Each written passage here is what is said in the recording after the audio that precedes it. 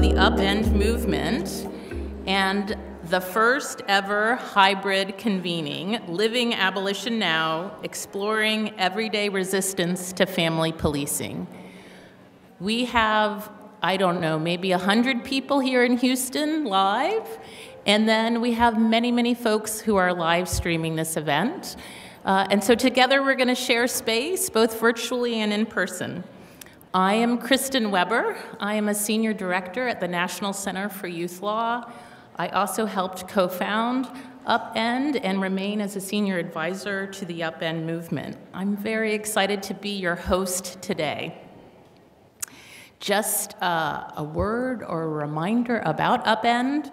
Upend is a movement that is collaborative and works to abolish the existing child welfare system, a system built on a model of surveillance and separation that is more accurately described as a family policing system.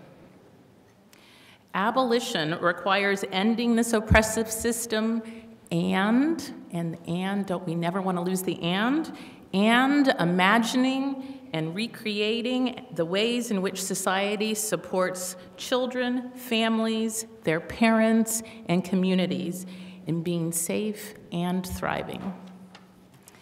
When Upend launched in 2020, the initial collective work was just getting people to understand what we meant by abolition and helping this as a broader public conversation and really recognize the harms of family separation. Many of you in this room and also virtually have been with Upend from the beginning, but for some of you, this might be your first time, and we welcome everyone. Today's convening, though, assumes that everyone has a basic understanding of abolition theory and thinking, abolition as dismantling harmful coercive systems, and remembering, imagining, and building care for families and communities. Now, for those of you who are a beginner, there are many resources. You can go to the Upend Movement's website. We have a lot of resources there for folks in the room. Talk to other people here who know a lot about abolition. We also have a bookstore that's out in the back lobby area that has a lot of great books on abolition as well. But we know that this is not a 101 or beginner session today. We know that many of you have been working and innovating and building for some time. And so today we wanted to be together and share ideas, strategies, successes, and setbacks. Most of this convening is moving beyond abolition as this abstract idea to highlighting the everyday work that is abolition. This is important. There's no single approach. There is no specific 72-point plan. It is all of us together, innovating, working together in community, challenging one another, thinking together with this goal of ending the harms of regulation, punishment, and surveillance, but also this goal of love, of caring for each other, for children and youth and their parents. If what you are experiencing at this convening makes an impact on you, you can make a gift to support the movement at upendmovement.org/donate. It's a way of paying it forward so that we can continue to reach abolitionists, activists, and leaders in the future.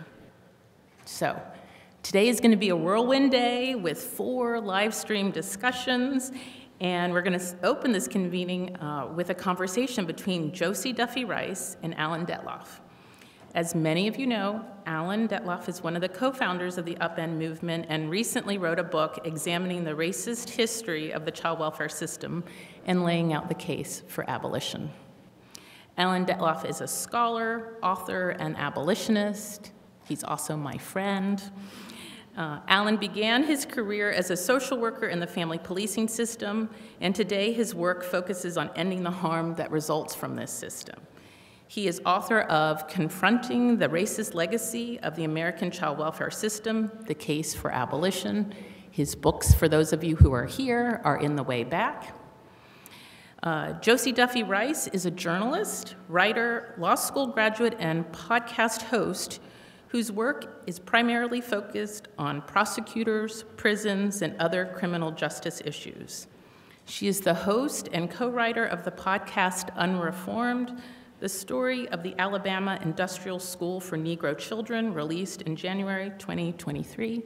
I have been listening to this on my morning walks. I highly recommend the podcast. So with that, I'm going to hand it over to Josie and Alan.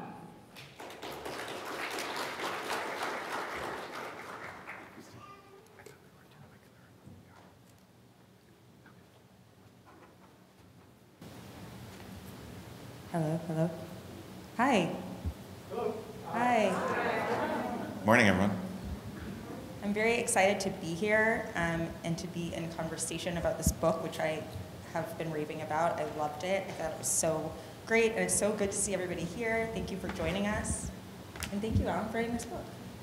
Thank you. Thank you. We really appreciate being here. Okay, so let's jump into it. And I think the way we're going to do this is that we're going to kind of have two sections of questions. So we'll talk for about half an hour, open it up for questions. Then we'll talk for another half an hour, open it up for questions again. So you don't have to just listen to us nonstop for an hour. That sounds like torture, at least me. We'll start, and then about 30 minutes we're gonna solicit questions. Are we gonna do mic, or are we gonna write them down? Write them down. Okay, so we're actually gonna write questions down. That's all the information I have. And Jason. Jason knows more. There's Post-it notes on your desks. Post-it notes on your desks, yes. Okay. And then Jason will pick them up and give them to us. So if you have questions, please, everything's on the table. Also, if you're wondering why there is random little pieces of glitter on my face, it's because my daughter spilled glitter in my bag, and then I touched my face. So that is why I'm covered, and I wasn't out doing anything fun last night. I just have a 3-year-old, so that's what we're working with today. Starting off on a high note. Okay, so, Alan, I wanted to start with your scholarship and your work, which has traditionally been in social work, which, as you point out in your book, has historically been a pretty carceral field, and has been deeply connected to our carceral system and our systems of family separation. So I wanted to ask you, just on a very fundamental level, how you kind of came to abolition, and what price you've paid, if you've paid a price for kind of stepping out of the bounds of traditional social work understanding. Yeah, absolutely. As many of you know, I started my career working in the Child Protective Services system. I actually went into social work because I wanted to do that work. And when I started doing that work, I really thought that I was helping children and families. And that's the culture of the agency. I think of it now as brainwashing of some sorts, as well as I think of a lot of social work education is brainwashing, because it focuses solely on positive benefits of the profession without ever looking at the harm that the profession causes and the profession has caused for decades, since its earliest origins, going back to Jane Addams, who was very racist and nobody talks about. But the whole focus of the profession was about correcting behaviors, making people more like the elite white class to become productive members of society. Our whole profession is based on that. But I believed that I was helping children and families, and then for many years after I left the system, thought that I could reform the system, and again, thought I was doing good. And it really wasn't until I left the system and became involved in the state of Texas's work to address what the state calls racial disproportionality, or the overrepresentation of children of color, mostly black children, that I really started to come to terms with the harm that the system causes and my complicity in that harm. Thinking back on the fact that not once ever did a child say to me, "Thank you so much for removing me from my abusive parents." It never happened. But when you're in the agency, you're in this culture of removal, the love that parents have for their children is never discussed, and removal is safety. That's the way the system makes you believe. But even with that, even with my understanding of the complicity of harm, because of this decades of brainwashing that I had been through in social work school, I thought that reform was the solution. I thought that reducing the number of black children in the system or reducing the impact of racism was the solution. And ultimately, and many of you have probably been in the situation where you realize you've been having the same conversations for, in my case, it was going on 20 years, and literally nothing ever changed. I think in 2020, there was a proposal for legislation in Texas where they wanted to create a new center to document the racial disparities in the system, which was exactly the same bill that I worked on in 2001 when I started working on the system. So 20 years later, nothing changes. They're proposing the same bills with no historical context that that's been proposed before. And it was then that I realized that reforms are just never going to work, because in this system, reforms never address the fundamental harm of forcibly separating children from their families. And that's really when I came to the idea. I also had simultaneously the opportunity of inviting Angela Davis to our campus to talk to our students, and heard her talk about prison abolition. And it was really just the dots started to be connected for me, that we're all talking about the same thing. And then, as you mentioned, that led to, I think, a lot of good for the College of Social Work here. Our enrollment grew by 30% when we took on this abolitionist identity, and we had students from all over the country come here to learn about abolition work. But ultimately, the resistance to that abolitionist stance in social work at the university led to me being removed as dean of the college. And the thing that it really was, that you're probably not surprised about, it was about money. It was about the system felt threatened that they were going to lose their state contracts, particularly the state contracts that pay for students to get their master's degree and then force them to go work in this system for years, because that's one of the only ways they have of populating their workforce. So they kind of prey on poor, mostly black and brown students, and in their effort to diversify the workforce, and then pay their tuition and then force them to go into the system. And they thought that our work would jeopardize those millions of dollars that the university receives for that.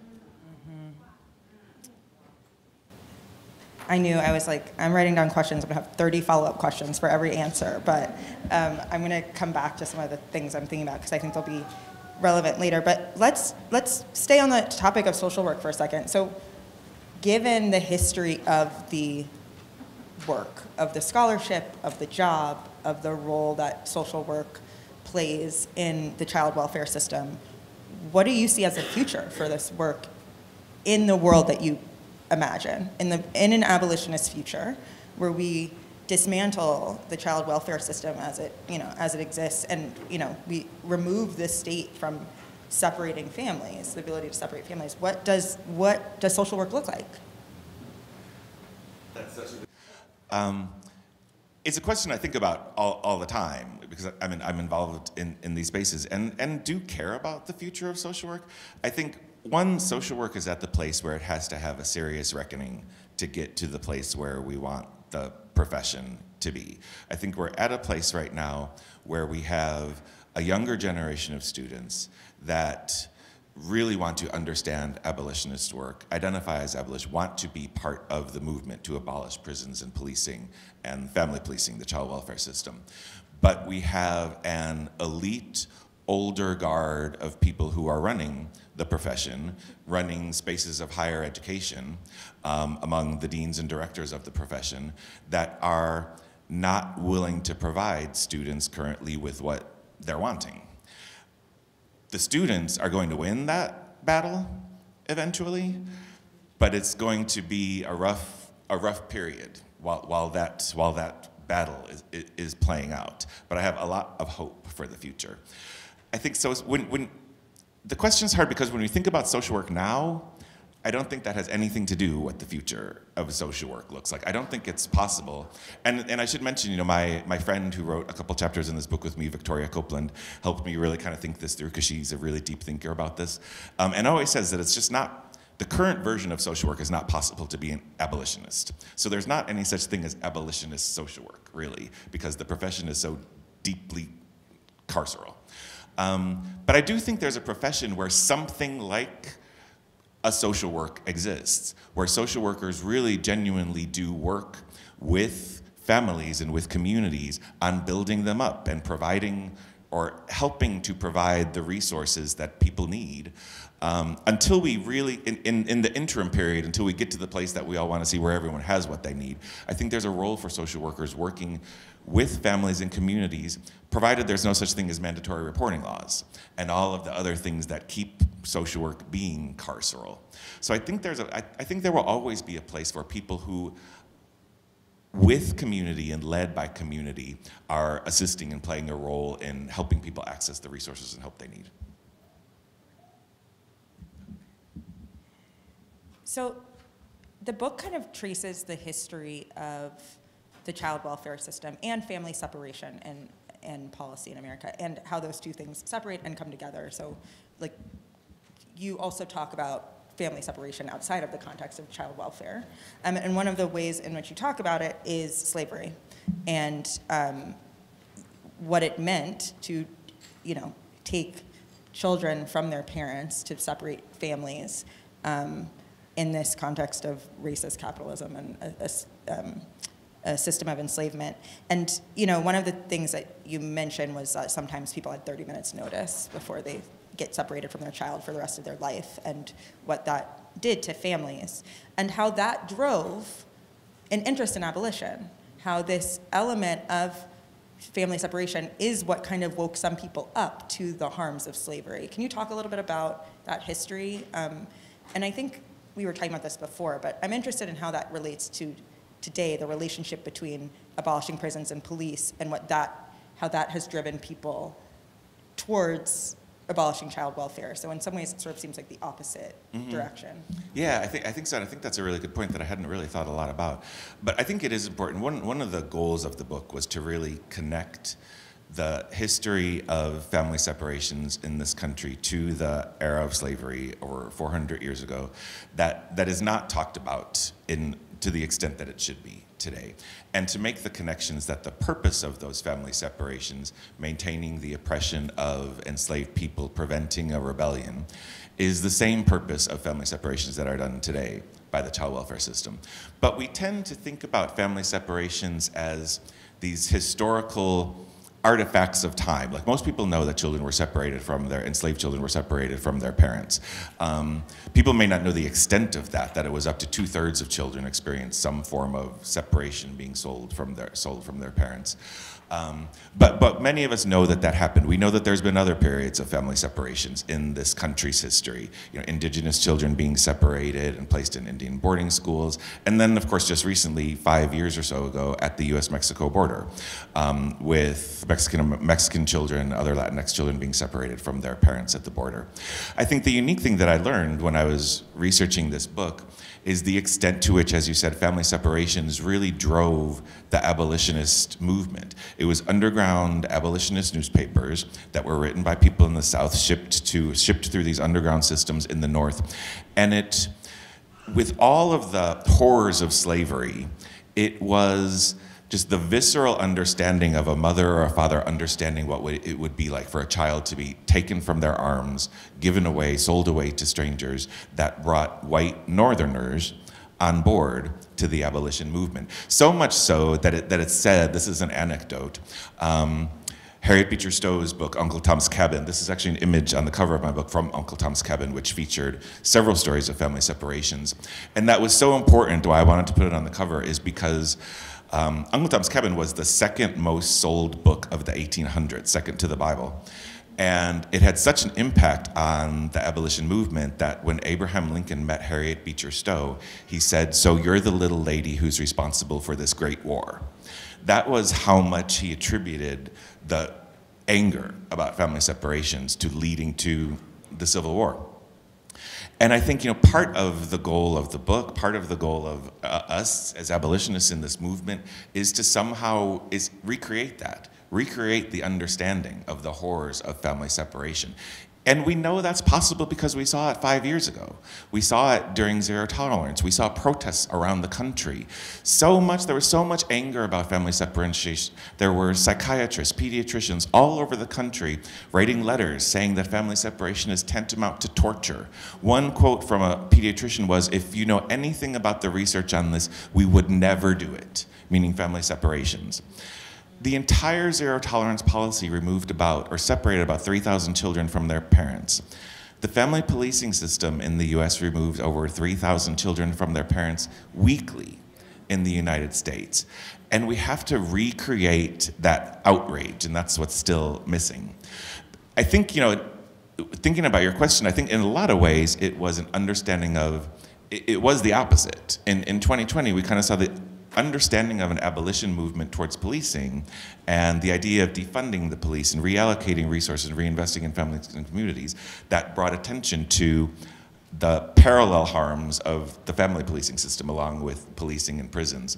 But I still, and I think that was important because it really did drive the movement and awareness of the movement, but I still think the movement has to somehow reach people who don't understand the harm of family separation and who also don't understand what we often talk about, which is the extent to which the system kind of operates under this myth of benevolence, where people think that the system is rescuing, saving children from egregious harm, when in reality, many of you in the room know more than 70% of children in foster care right now are there because of what the state calls neglect, which is poverty-related concerns.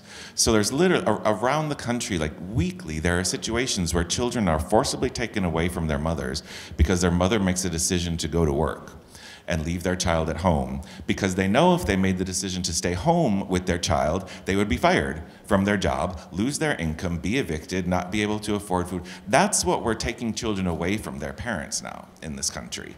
So we have to create that awareness that one, how harmful family separation is, but two, that the extent to which it's happening to people that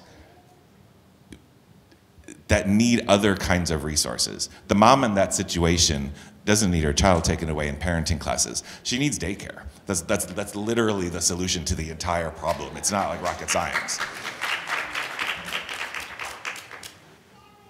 Related to that point is this kind of understanding people have of language that they think is very objective and straightforward, but is actually complicated and changes, you know, generationally. So you talk about the definition of child abuse and the definition, as you just said, of neglect, and how we imagine those to be very kind of, you hear these words and you associate them with a thing, and then it turns out they're used much more expansively to the detriment, especially of Black parents. So I was wondering if you could talk a little bit about that, and also the cultural and generational context of these terms. I mean, some of the things that we think of neglect now, like my parents thought was just normal parenting when I was a kid. You know, you could stay home at age 8 for a few hours and nobody would call the police on you, or you could send your kid to the playground and nobody would call the police on you. And now it seems like as those terms evolve, parenting becomes a much more narrower prospect of what we can consider successful parenting, or parenting that doesn't, you know, require state intervention. Yeah, absolutely, and that's intentional on the part of the state.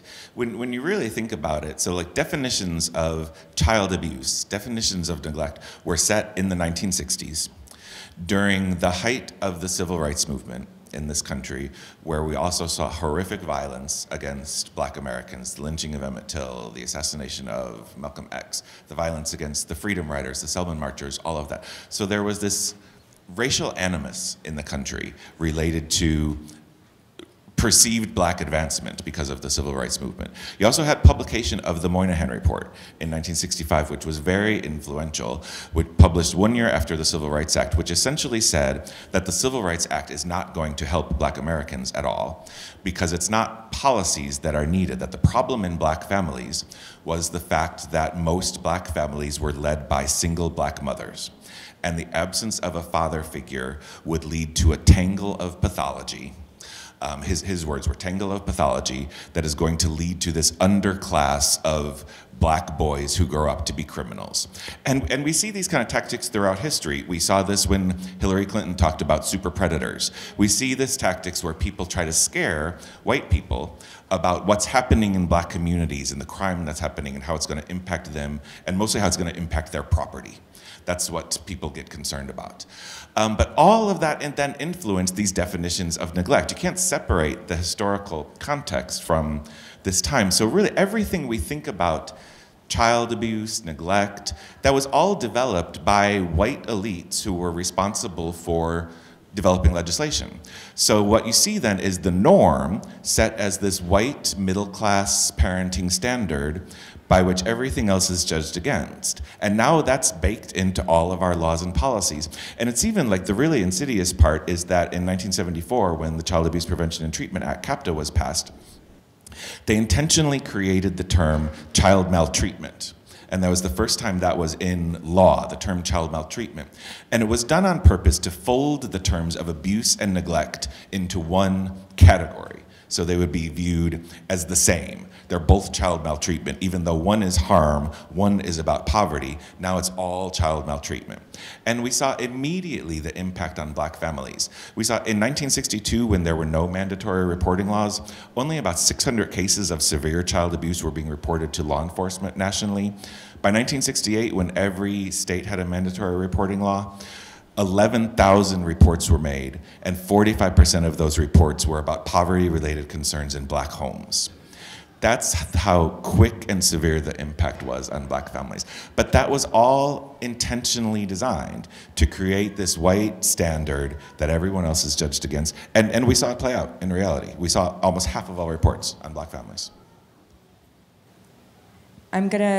Just after this question, we'll move to audience questions, the first section of audience questions. So if you have them, raise your hand, and Jason will pick them up. Okay. One of the points that I'm thinking about as you're talking and was thinking about when reading the book is that there seem to be these kind of two distinct ways in which the American government either facilitates or actively separates families. And one is this, in the immigration context, in the slavery context, we are separating families, we know what we're doing it to punish, right? And then one is benevolence. One is, this is not punishment, this is help, this is solving the problem. And like you said, there are lots of people who truly believe that what they're doing is helping families. You said you kind of went on that own journey yourself. Can you talk about the insidious role of this idea of benevolence, which you mentioned earlier, and how that shapes the way that people think about the role of child welfare? Yeah, that's such a good question and important to think about. And I think it really goes back to the history of this profession, because it's really, there's family separations that are framed as benevolence, but it's all punishment. And the government knows it's all punishment, and it was designed to be punishment since the very beginning. And it's all also based on both the history of social work and the history of the child welfare profession, which are undergirded by this philosophy of white saviorism. That there are white elites in society with resources that think that they can save children, rehabilitate children. Jane Addams' work in the settlement house movement was for the purpose of taking poor immigrant children and making them more American or more productive citizens. The juvenile punishment started as a way of reformatory movements, but it was actually a system of punishment, because it very quickly, as soon as started, the child saving movement started focusing on mostly poor white, or they might not have been racialized as white at that time, but poor European immigrant children, but very quickly evolved into a system of punishment where mostly black and brown children were in these reform schools. Your podcast is an excellent example of how policies like the Black Codes allowed these reform schools to basically be systems of torture with just another form of slavery. So it's all punishment. But what the philosophy of white saviorism does is it puts the focus on the individual by saying that these white saviors are going to fix, rescue these poor children from poverty, which comes with the assumption that there's something wrong about them, or something wrong about their home, or something wrong about their parents that they need to be rescued from, rather than the reality that what they need to be rescued from is government policies that maintain their poverty. I think it's timely right now. There was just a report that came out a few weeks ago about the child tax credit when that was extended in 2021 due to COVID. And when that was extended, we saw child poverty in the United States in 2021 decrease from 9.7% to 5.2%. So almost in half, almost from 10 to 5. In 2022, when that extension ended, it went up to 12.4%. So child poverty now is higher than it was pre-COVID. But what that shows us is the government literally knows exactly how to solve child poverty and has all of the money to do so. They just intentionally choose not to. It's not rocket science. Like, it's right there. We know how to do it. But they want to keep our attention on blaming individuals and fixing their problems. And the elimination of a tax credit like that will literally lead to children being separated from their parent. I mean, that Absolutely. actually will lead Poverty to is worse now. Right, right. Okay, we're going to do questions, but I just wanted to ask you one last question for our first section, which is, we all in this room, thank you so much, know about what the response you get when you talk about abolition of prisons and you know, abolition of the punishment system. You hear, what about rapists, what about murderers? You just, you know, you think, what are you going to do about the really terrible crimes? And we've all had to answer that question plenty of times, I'm sure. If I had a nickel, I would have a couple dollars at least. I wanted to ask how you respond to that when people say, well, what about children who are being sexually abused? What about children who, you know, are going through the worst possible stuff at home? They do not have, you know, the resources to get out on their own. They need this system to address what they're going through. How do you respond to that? Yeah, it's a hard question because we're thinking about it in the context of now, before we've created the world we wish to see, when people have all of the resources that they need to live safely in their homes and in their communities. And we know, again, that just a small amount of direct material assistance to families significantly reduces not only neglect issues, but issues of harm as well, and contact with child welfare systems. But I think I always try to start that question with the question of what should we do with children who are harmed, with what we know about what we shouldn't do. And we know we shouldn't respond in ways that cause further harm. And we know from decades of research, this is not in dispute, that family separation causes immense trauma harm. Placement in foster care leads to horrific outcomes of not just poverty, but homelessness, substance abuse, greater likelihood of being involved in the criminal punishment system. All of the conditions that maintain the oppression of Black and brown people, foster care literally causes. So we know we shouldn't do that. I think, you know, I try to stay away from like, this is the solution or this is the 10-point plan. I think what I usually say is to ask people to think about their families, their network of people that they love and care about, and imagine that a child in that family is harmed. What would you want to happen? Would you want to get together as a family and community of people who love and care about each other and figure out how to protect that child from future harm? Or would you want the government to take the child away from you, not knowing where it is, with who, what's going to happen, and if you'll ever see that child again? I think when given that choice, most people would choose the first option. And if you want that option for yourself, we have to get to the place in society where we trust other families that they should have that option for them too. We can't just say, well, my family could do it, but everybody else's can't. If you want that for yourself, you should want that for every family. And if you want that option for every family, then you're an abolitionist.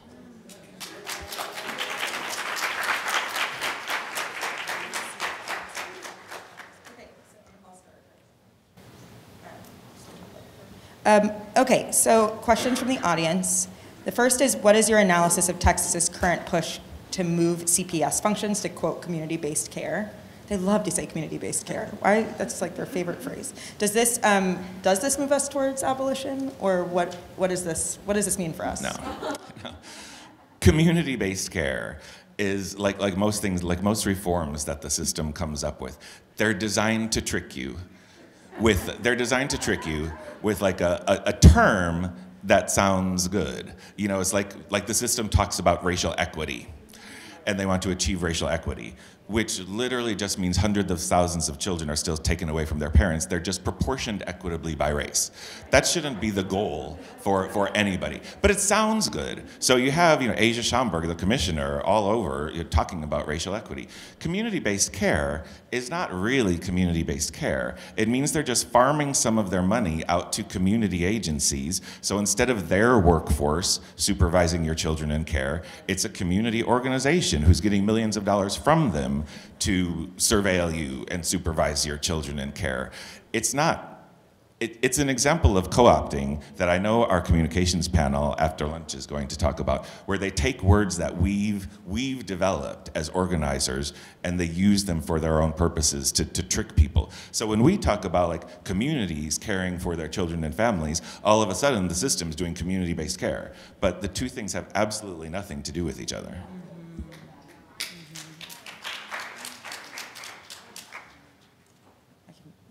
So, sorry, I'm looking, I want to know where I want to do this in. Okay, I love this question. What should we continue to think and learn and explore about to ensure that this movement doesn't mimic oppressive, hierarchical, white dominant, other structures and ways that we see in kind of the opposite spaces? Yeah, gosh, that's an important question. I think the importance is, I think about it from two ways. People often ask like why I wrote a book about Black families in the child welfare system, whereas I'm Mexican American, I identify as gay. I could have written a book about like things that I know more from a personal place versus like my professional experience. To me, I think it's important in any movement that you focus on the focus is always on the people who are most harmed by the movement. And in this system, the focus has to stay on Black families because of that. I wouldn't criticize other people who think about it differently. I would never write a book about Latinx families who are impacted by the system or LGBT families who are impacted by the system, even though I know that they are, but that takes the focus off of the group who's most severely impacted. So I think the movement always needs to be led with that idea, because we know when we focus on the people who are most harmed, we're also helping everybody behind them who is also being harmed and oppressed by the system. And then of course I think that the movement needs to be led by the people who have been most impacted by the system. Upend is just a small part of this movement, and I think we have an important space in the sense that we've been able to reach academic spaces and social work students in ways that some other arms of the movement don't have those connections, and that mostly just came from my position and the privilege I had when I was dean of a school of social work. So I think there's roles for all of those spaces, but ultimately knowing that the movement is led by the people who have been most impacted by the system. But that it also takes people like me who are complicit in harm talking about the harm that we cause people, because the movement can't be just driven by expecting people to share their experiences of harm. Those of us who did the harm are the ones that need to be expected to talk about it.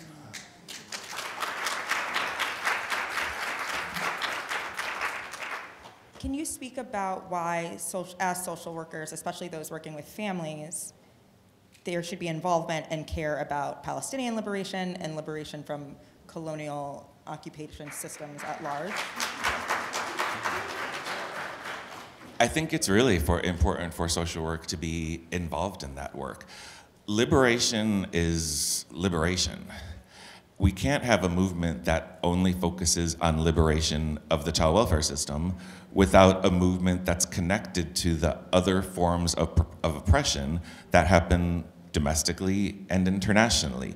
Ruth Wilson Gilmore also says that abolition needs to be red, green, and international. Red meaning involving some form of socialism, green meaning paying attention to the oppression of the earth by man-made policies, and then international, by being focused on liberating people who are oppressed in other parts of the country. If we free the United States from oppression, but there are still countries who are occupied, enslaved, tortured, terrorized, the movement is not successful. It's all the same movement, and absolutely, social workers, all of us need to be involved in that movement.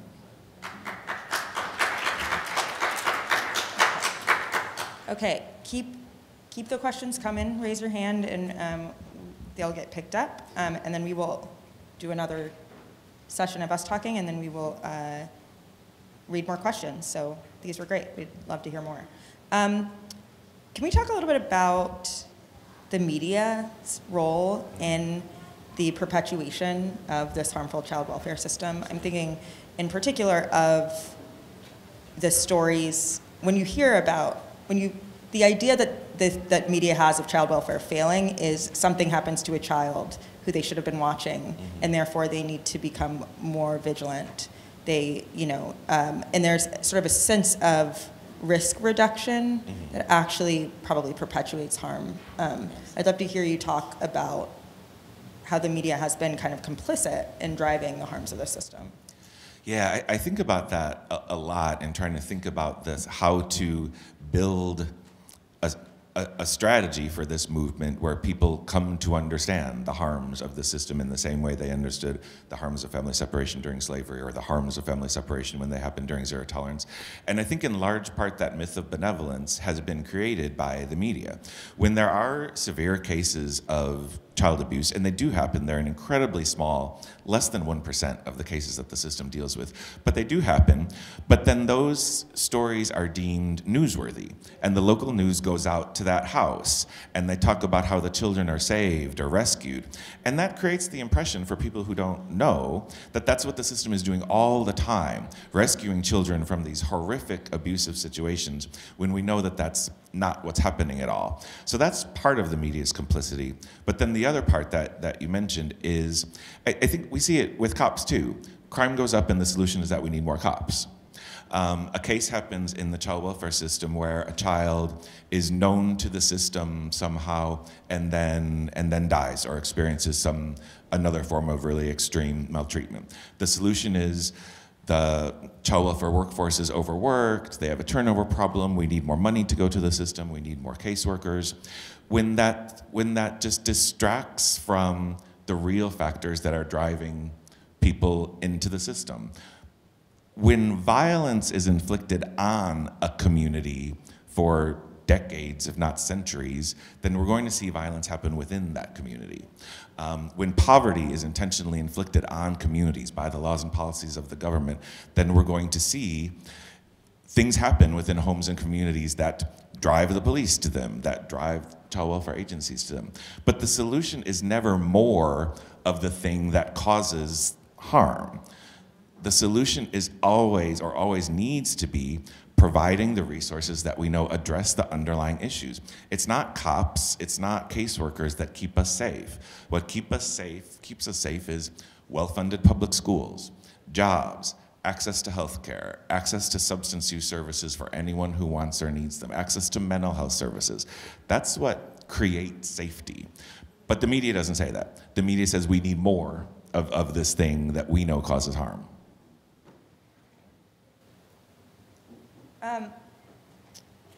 Let's talk about juvenile punishment and the child welfare system and this idea that children, delinquent children, the answer to delinquency, if you can't see me, I am using a lot of quotes right now, a lot of finger quotes, is taking kids away from their parents. So this school that I focused on in my podcast, Mount Meg's, one of the things that really stuck with me was how many parents never knew what happened to their children.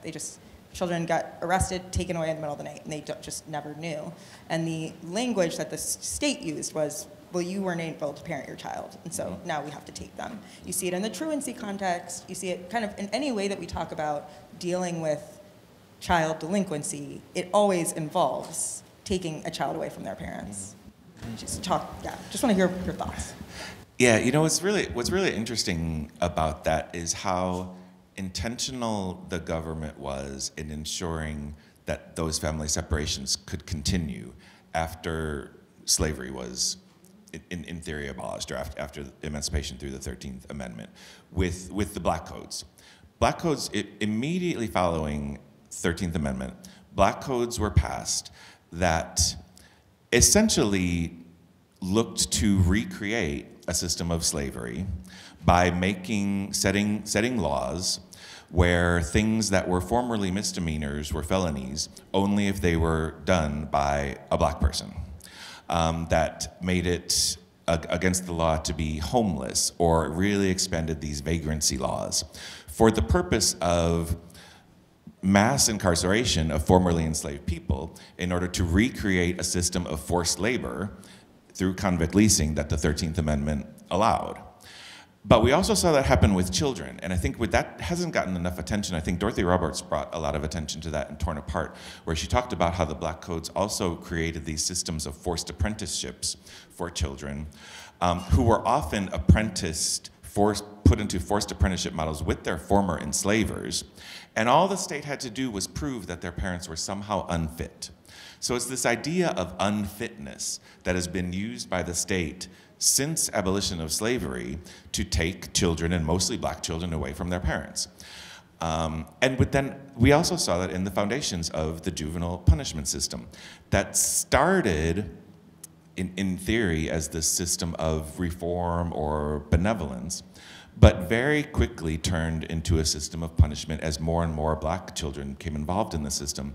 Because similar to the child-saving movement that was on the Jane Addams side, the racism of the child savers who started the juvenile punishment system, the child welfare system, was so deep that they just believed fundamentally that Black children were not redeemable. That even if they were given the services that white children were given through these reform schools, they just wouldn't be able to pick it up because they were just fundamentally not redeemable. So that's when we saw these systems shift from allegedly about reforming into something, a better citizen, into just systems of reform and punishment. But in every instance of these cases, it's been children who are forcibly separated from their parents. And I think when we really look at that history, it's important to point out too, there's never been a period of our history where white children have been forcibly separated by the government from their parents. It's consistently and over time, Black children, Indigenous children, Latinx children. And so we have to start looking at family separations as not historical incidents, but a continuum, a continual tool used by the state for 400 years to maintain oppression. One of the, I think, really powerful points in your book is this relationship between technology, surveillance, AI, and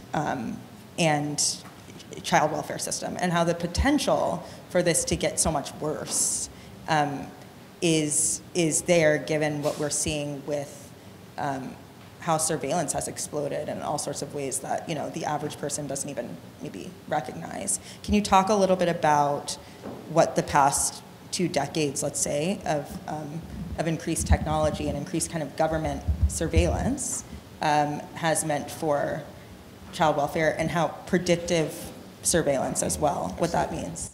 Yeah, first, let me again shout out Victoria Copeland, who helped me understand a lot of this and wrote the chapter with me about this. If you haven't read Victoria's dissertation, it's available through like the university's library, and it's brilliant because she really talks about how deep the surveillance state is in child welfare. And let me quickly, while I'm thinking of, give a shout out to the other people who helped write some chapters in the book, because lots of them are here.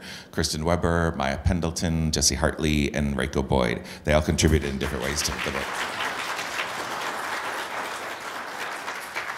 But Victoria is a really deep thinker about AI issues in the child welfare system, particularly predictive analytics, which I think has been on the horizon of family policing systems for maybe a decade now, but systems are really moving to rapidly expand that. And what's really insidious about predictive analytics is that they're sold to the public and to the system as a way of reducing bias.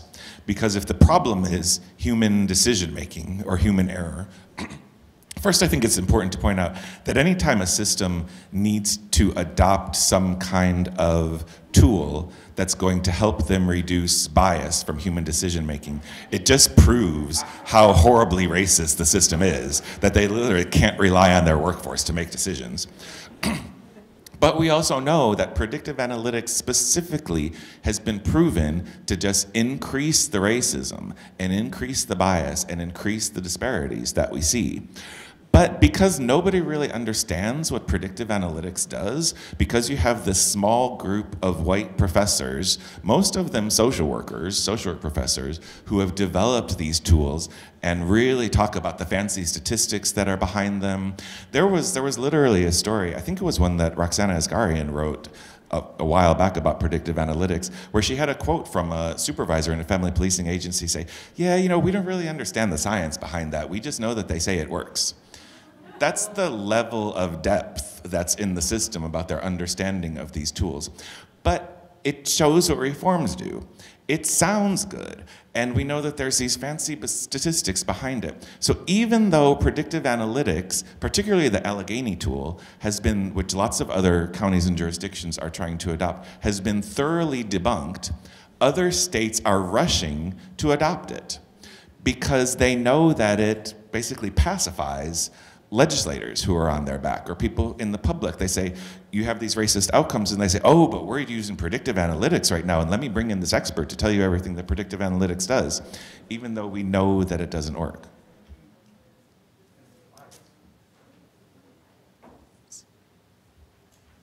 Can you, one of the things that we were talking about before we came up here was the relationship between the child welfare system and the reproductive health movement and the bodily autonomy movement, what it means, how the kind of increased restrictions on abortion, and also the relationship to policing of gender and sexuality, how that is only going to exacerbate the harms we're seeing in this system. Could you talk a little bit about that? Yeah, absolutely. I mean, it's so multifaceted. And first, I'll give another shout out to Maya, because Maya's in the room, and I know Maya's writing a brilliant paper about the relationship between the reproductive justice movement and the family policing. You can't really talk about abolition of family policing or the family policing movement without talking about the reproductive justice movement, because the movements are tied in the sense that they're connected to the idea of autonomy over when to parent, how to parent, with whom to parent, whether to parent. All of those questions are fundamentally tied to both issues. And I think when the restrictions that we see right now are not going to drive more children into poverty, but we also see, particularly coming, say, from the Supreme Court, this really horrific narrative about adoption. And I think it's important that we also connect the movements to end, abolish adoption to the movement to abolish family policing. Because the idea that we don't need access to abortions because of baby Moses laws and things like that, because you could just bring your baby to a hospital or a police station and some nice family will want to adopt it, is just horrifying and should terrify all of us. But that's the rationale that's being used, without any connection to the idea of all of the stories of trauma we know from adoptees, the trauma that parents go through, the challenge of carrying a baby to term for pregnant people and the risks that come with that. But all of that is connected and is only going to result in more harm and more harm to poor, mostly Black and brown families. One of the, I was going to bring up the adoption conversation because I see that is a place where there is the most pushback that from my perspective.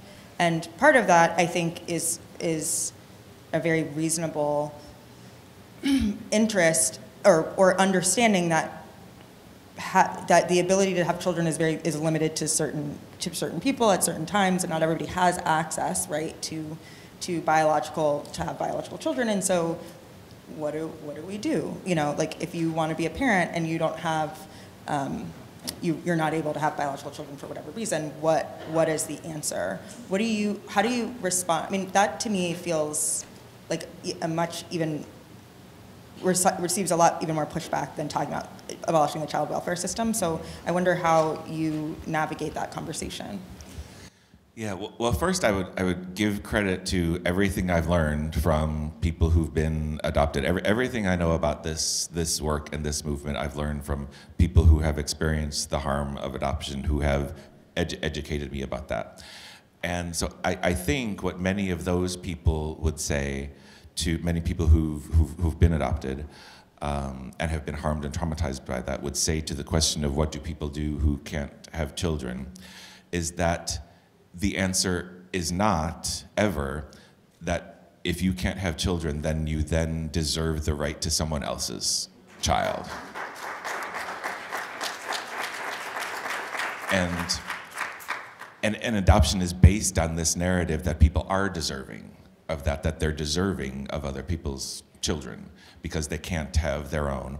And of course, then the narrative that adoption is this beautiful, wonderful process for everyone involved, and just the stigma that comes to many people who I know have been adopted, who feel like they can't even talk about the harm. They're only supposed to be grateful that they were adopted. So I think like the harms there are complex in some similar ways to family policing work, but in some very different and unique ways too. Okay, I'm calling a slight audible. Is that how you say it? Yes. Hail Mary? I don't know. Something about football, I think.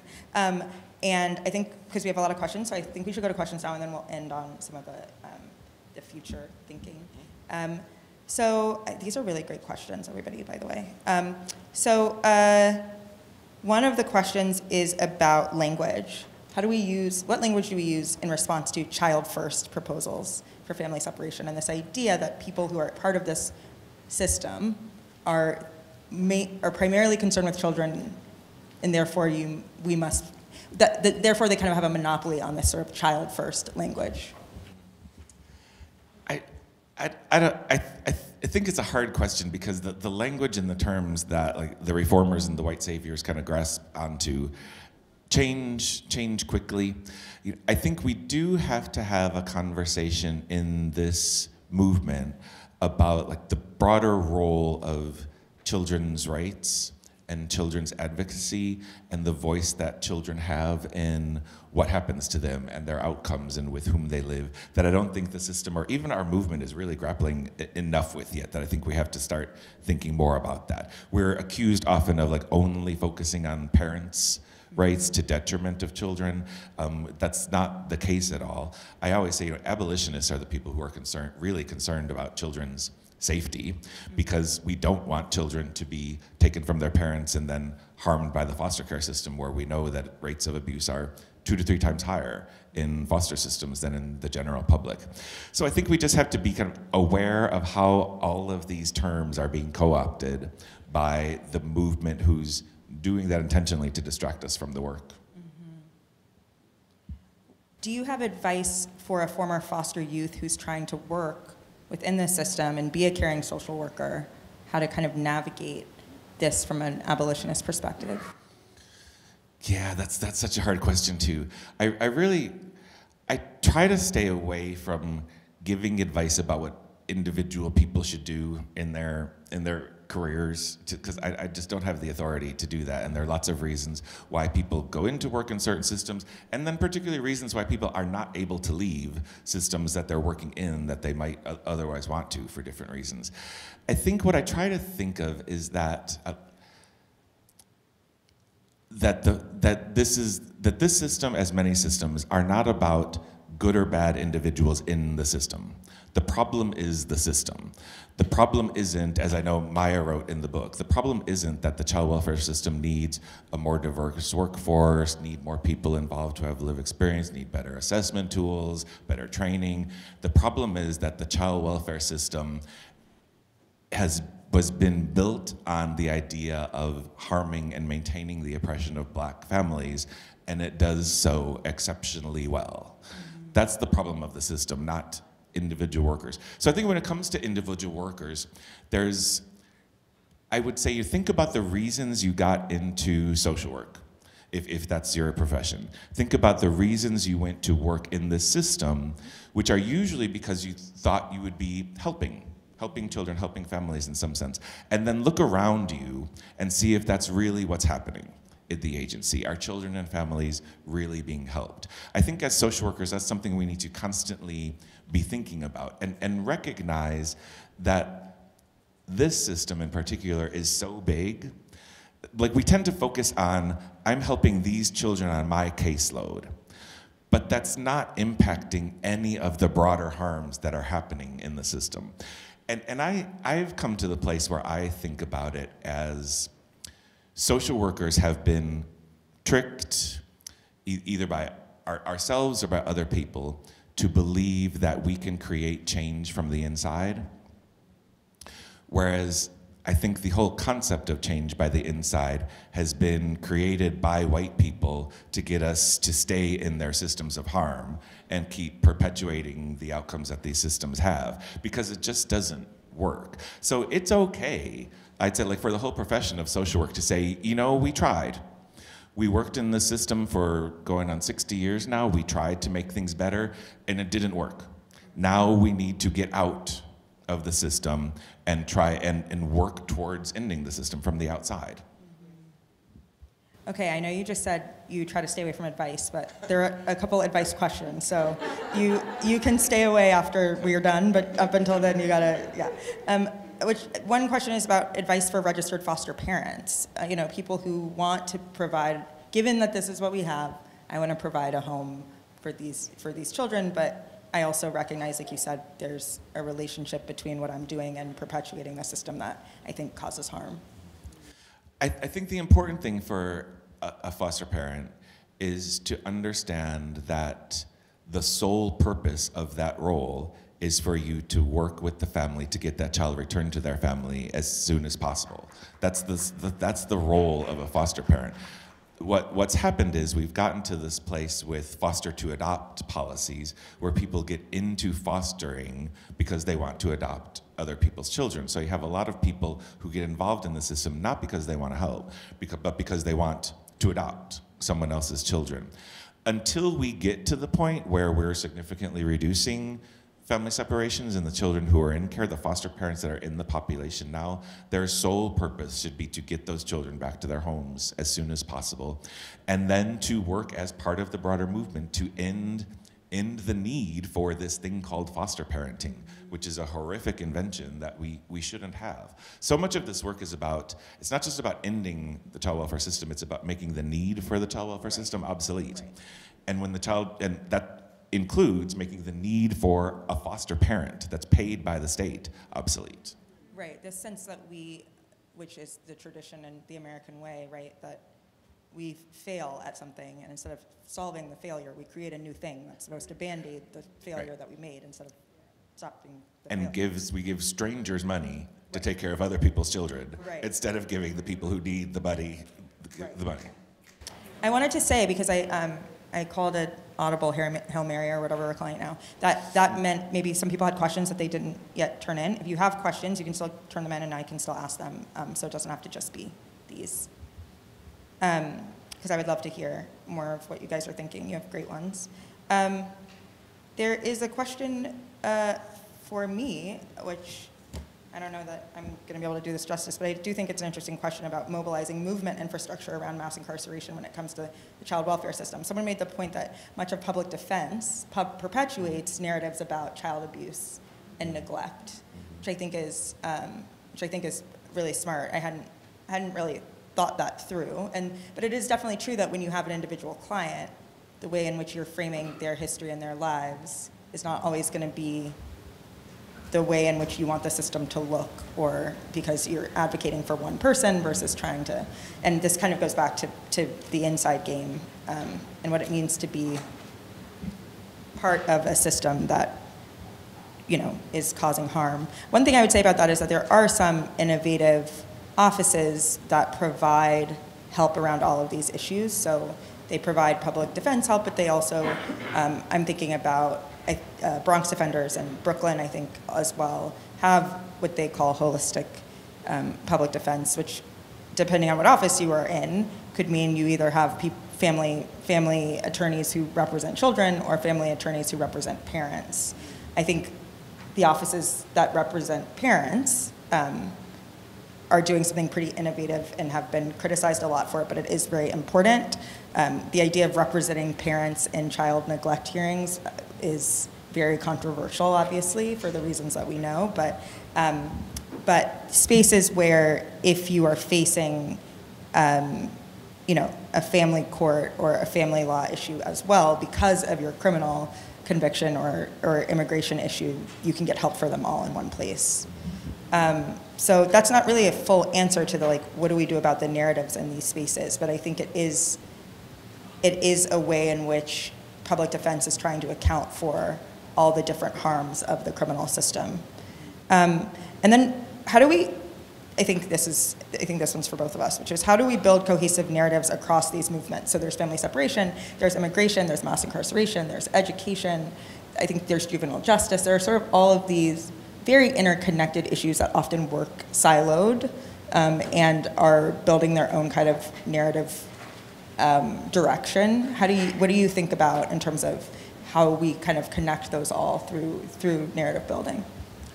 Yeah, I think there's a couple ways to do that, and I think I've really seen that improve in, say, the last three or 4 years, in terms of understanding the connections between the movement. One is focusing on the history of these systems, because all of the systems started really from the same ideology.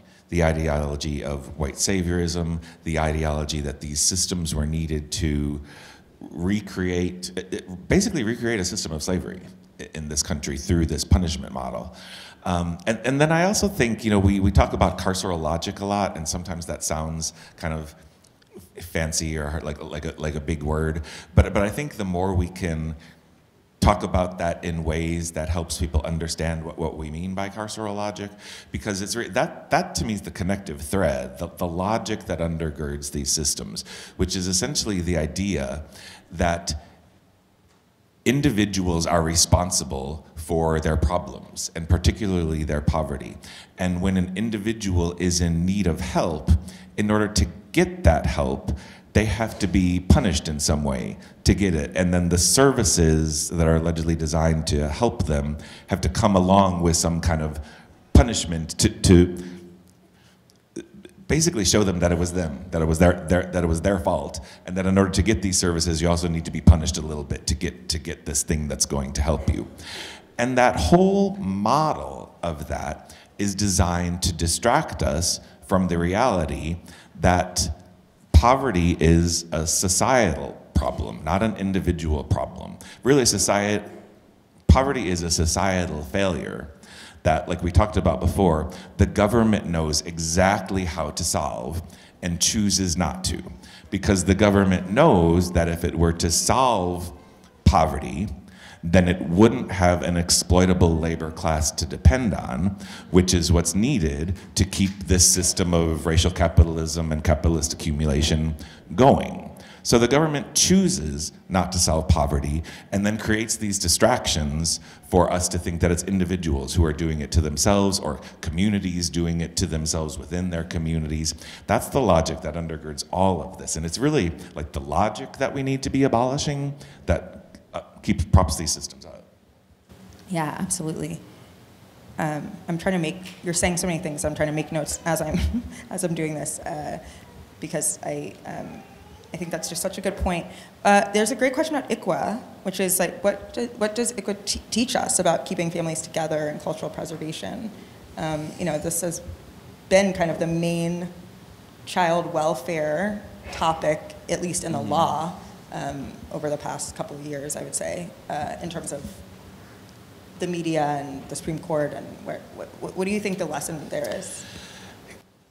ICWA's tricky in the sense that there's a lot of good in ICWA and the intents behind ICWA, the Indian Child Welfare Act. I think what ICWA teaches us, like the first thing that comes to my mind when I think of what ICWA teaches us, is about how the federal government can take a policy that's designed to be good and turn it into something that just maintains destruction of families. Because none of the outcomes that we were supposed to realize through ICWA are happening. I mean, indigenous families are severely impacted by this system. I mean, in a lot of ways, in some ways more so than black families, when you really look at like percentages. Indigenous children are represented in the system at a rate more than double their proportion of the general population. They're just such a small amount in the system that it doesn't get the attention, or it doesn't get like the media narrative that black families deservingly get because of the large impact, but they're really severely impacted by the system. So I think there's there's good aspects to ICWA that I think we could look at as non-reformist reforms if they were adopted, things like active efforts, which go much further than the current standard, which is reasonable efforts. But I think really the lesson to ICWA is that there is no policy that we could come up with that's designed to reduce the involvement of children in this system that the federal government and the states won't figure out how to manipulate to maintain their power mechanism. This is a question about CAPTA. CAPTA provides millions of dollars of flexible funding to states to support families, including income supports. How can this support be preserved and separated from the other aspects? I'm not an expert in child welfare or funding. I know that we have people in the room people who are there, lots of people, Angela, I mean, many people who are involved in the Repeal CAPTA movement who have that expertise. I think the issue is when it comes down to funding, is that it's not about CAPTA funding or this other bucket of funding. It's about all of the funding. All of the funding right now is being redirected in various ways to services or allegedly services that the government wants us to think are helpful, but they're not. They're just, at the end of the day, they're fundamentally propping up the system and the system's ability to surveil and punish families. Every dollar that's inside somehow the child welfare system, whether it's allocated through CAPTA or through ASFA or like now through Families First, which we know has done nothing to really prevent child abuse, all of that money needs to be directed outside of the system to families, to communities, and then those families and communities need to have the power to decide how that money's going to be used. We shouldn't want to preserve any money that's currently allocated to systems of harm. It all needs to go away. And there's another question, I think this might be our last one. So if you have more, you guys should feel free to send them in. But there's another question about narrative, which is about terms like child welfare, protection, maltreatment. I mean, you were talking about a little bit of this before, but these are really powerful. I mean, when people hear these terms, they think of them as non-negotiable and not really arguable that these are good things or bad things. How do we complicate or challenge some of these terms when we think about them? Yeah, we need to disrupt them. I mean, that's the reason why at Upend we use the term family policing system. Again, I'll give a shout out to the origins of that term. Family policing system was developed by two doctoral students, Victoria Copeland and Brianna Harvey, who were students of Dorothy Roberts, who was working on their dissertation, who kind of in conversation collectively came up with that term that many of us use right now. And I think it's important that we use that term because we know that child welfare system is the term given to us by the state to trick us into thinking they care about children's welfare. Foster care is a term given by the state. Child protection. Those are all terms that help create the myth of benevolence that we need to very actively reject. I think there's still some work for the movement to really coalesce around terms, because I still hear other terms, and I think it's helpful to a movement to have a term. But I think we need to just generally be pushing back on any of the narratives that try to frame this system as good. There's another social work school that puts out a newsletter periodically called The Good Stuff in Child Welfare. That recently focused, if you get Richard Wexler's blog from NCCPR, their recent story focused on the children that the system is giving children free haircuts. So you get taken from away from your parents, and then the positive, the good stuff in child welfare is that you're getting free haircuts. But that's the kind of narratives that are out there. And the system, as you've probably all seen, does panel presentations where they put impacted people on those panels to talk about all of their accomplishments. And there are many accomplishments that many people who've been impacted by the system have achieved. But the system never talks about the reality that they should have been able to achieve all of those things without ever having any contact with this system. And then even like for those here in academic spaces or watching in academic spaces, there continues to be research proliferating, the social work research, that focuses on the positive outcomes of foster care and positive benefits from foster care. And we need to disrupt that. We need to stop those narratives from getting out there. That's perpetuated by journal editors and reviewers who are actively rejecting the things that we publish. But we have to start pushing. Like, I literally started my own journal because of that, for social workers who write abolitionist stuff, abolitionist perspectives in social work, because all of the doctoral students that I was working with, their articles were getting rejected. Or reviewers were coming back with, if they would say something like, the child welfare system is based on historical racism, they would want them to cite that. There's, in like APA publishing and citations, there's what's called the public knowledge exception. If something's common knowledge, you don't have to cite it. The fact of this country being founded on white supremacy doesn't need to be cited. That's common knowledge. The child welfare system being undergirded in racism, that's common knowledge. It doesn't need a citation. But we still have journal editors, reviewers who are pushing that. We need to challenge that and disrupt it.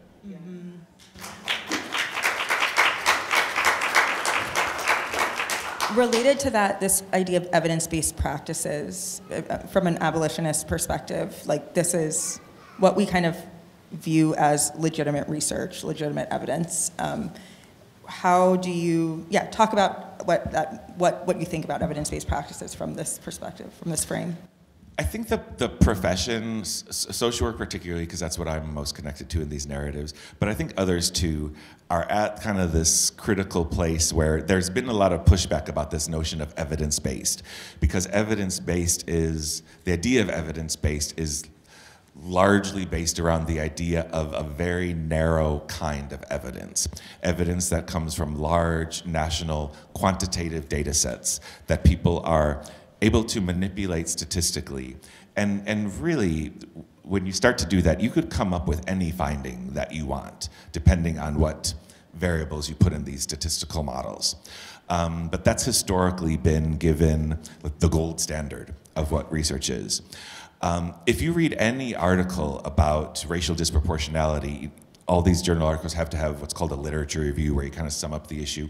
You'll only see stories or citations from quantitative journal articles, because that's what people have been led to believe the evidence is. So there's a complicity in PhD schools that are educating the next generation of researchers and not talking more about the importance of qualitative work. But I think there's pushback now about that, but we need to continue that, particularly people in academic spaces. It's the voices of people who have been harmed by the system that are the evidence we need to know that the system needs to be abolished. When a mother of color, when a black mother tells us about the racism that she's experienced in the system, that's evidence. That's evidence, and we need to believe her, and we need to act about that. We don't need statistics for that. So that was a question I had, which was about who gets to tell their story. And this is a major, what I found very difficult in working on this project in this Alabama juvenile reformatory was just how few records we have and how difficult it is to find out how the actual students felt. You have maybe records of the parents or the teachers and records of the state. But you don't actually have records of the students. And it feels like that's particularly, that's exacerbated in any sort of system that includes children, because we're very good at talking about what children should want and need without actually hearing from children. Can you talk a little bit about what kind of infrastructure around personal experience, personal narratives, personal records we need to ensure that we create a better system and that children are different stories are told? Mm-hmm. Yeah, I think that's a complicated question, because there is an issue of trauma and re-traumatization every time that someone who's been impacted talks about this. Mm-hmm. So I think there has to be space to think through, one, the idea that no one should feel compelled to share their story, but also that there are means to do that to share stories and create these records that don't involve a traditional research process. You know, whether that be like through a blog post, a video that someone creates for, like a TikTok video that someone creates about, those need to be the evidence that we start using. Because I think there's a lot of harm that can come through the formal research process. But it's more about shifting the narrative about what is the record, or like a podcast where someone like you shares these stories. Roxana's book, We Were Once a Family, which was a journalistic account that shared all of these stories that is now part of the record. Right. That needs to be the evidence of the future that we're using. The problem right now is, in a lot of still academic spaces, if an academic cites your podcast, some reviewer will have an issue with that's not evidence. And so that's really the narrative that we have to start shifting. And again, it's up to institutions of higher education, which are horribly racist and violent to start with. I mean, so there's like immense changes that need to happen there, but that's really where the complicity starts right now. We got a question about the demand for adoptable children and the kind of capitalist and economic conditions that surround the adoption industry and how that drives the child welfare system. Can you talk a little bit about that? Again, I want to say I'm not an expert in that movement, and I haven't worked in those spaces. Really, everything I know about this comes from adoptees that I've talked to. I think it speaks to the larger idea that I don't think the movement has really grappled with the idea of children being property and children not having rights, and the idea that there is a. It almost feels like something of a right to have children, whether you can biologically have them or not. I think that creates a lot of the issues with the adoption narrative. So I think we just start to really have to start challenging the adoption narrative, which I think is, I mean, we have challenges in the family policing space and getting people to understand what this movement is about, but I think and the myth of benevolence, but I think the adoption narrative and the myth of benevolence there is even greater. So I mean, I think when it comes to thinking about how to build movements and coalesce movements, we really need to start having this all be part of the conversation. Okay, we are coming up on time. We have a few more minutes, but I wanted to talk about vision and what it could, what this system could look like. So we talked a little bit about the pushback that you get when you hear, when you often present this idea that people say, well, what about worst case scenario? But when you imagine a future without this system, what do families look like? What do families look like, and what do communities look like that can foster healthy, accountable children and families? Yeah, I think that's really important. I mean, I write in the book that abolition is fundamentally about hope. And that comes from Mariam Kaba, who says hope is a discipline, hope is something we actively practice.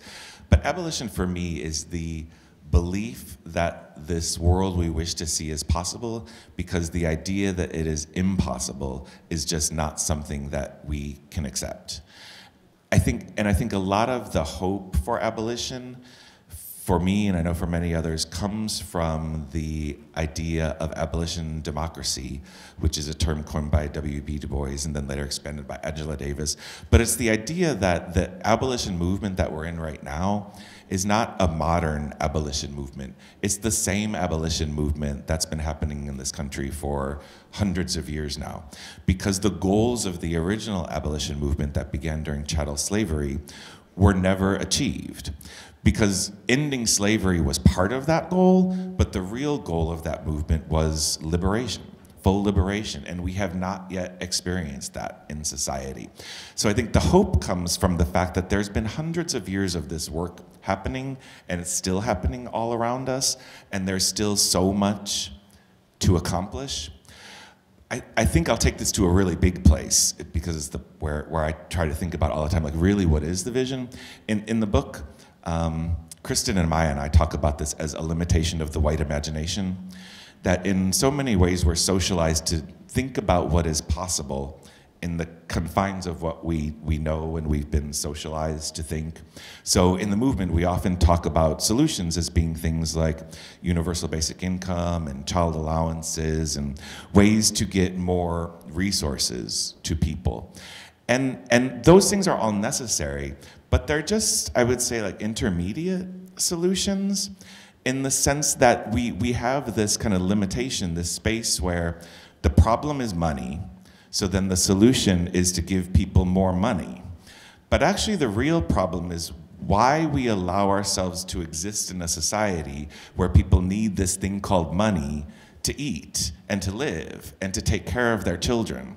As Maya says, why is it always build wealth and never abolish capitalism?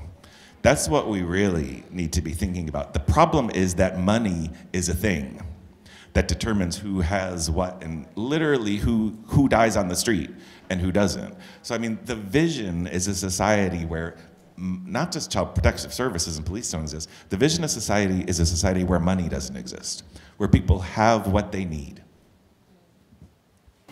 And in the vision that you talk about, you also talk about what the role of government could be and how we shift the role of government. Because right now, the role of government is punishment, it's post hoc, it's the back end. What does it look like in the future? What role does the government play in creating and supporting healthy families?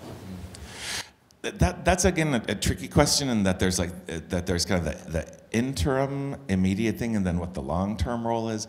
You know, I think in the interim space, I often think about the more than $2 trillion that the government found during COVID to provide to people as aid. You know, nobody knew COVID was happening. That money wasn't budgeted. It's not like people put that in the budget because they knew they were going to have to come up with $2 trillion in aid to people. The government just found it when they needed to find it, which we see them do all the time. Like, the entire economy is literally just in people's imagination. It doesn't exist. So starting there, but then there's like a value piece of it. You know, we talk about that $2 trillion that was given during COVID as aid. What if it wasn't aid? What if it's just what we expected of government to take care of its residents? I think that's the way that we need to start shifting things. The other problem related to that, which is both a government problem and a societal problem, so I want to mention the societal part, is the way that we think right now about money. When people ask me what should happen to children who are really abused, and I talk about, you know, here in Texas, we give foster parents about $1,000 a month to take care of someone else's children. And I also say, what if we just gave that $1,000 a month to the mom who's struggling to meet her child's needs? Which seems incredibly simple, but people have said in multiple spaces to me, how do we know she's not going to use that money for drugs? And that points to a societal problem that we have, which is facilitated by the government, because that narrative comes from government narratives about black mothers, going to the war on drugs and crack babies and welfare queens, all of that. So that's, the attitude's been shaped by the government, but we have to start reframing, reshaping, just rejecting that narrative. How do we know the foster parent's not going to use it for drugs? We don't. But that's how we've been socialized to think about poor mothers, and particularly poor black mothers. So we have to reject these government narratives and start believing that people who need help should get the help that they need without punishment. The whole bootstrap mentality needs to be abandoned. But we societally still are grasping onto that. Okay, I could ask a lot more things, but we are at time, and I think that's a great place to end. Thank you so much. Thank you.